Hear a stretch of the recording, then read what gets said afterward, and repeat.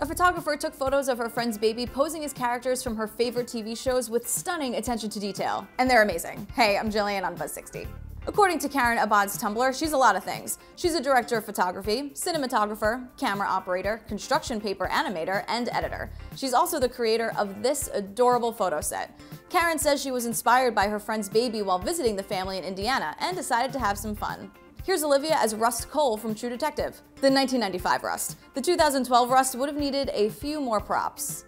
And here she is as the Mother of Dragons, Daenerys Targaryen from Game of Thrones. She's an adorable mini Michonne from The Walking Dead, complete with katana and pet walkers. And this photo of Olivia as Walter White in the Breaking Bad pilot is spot on.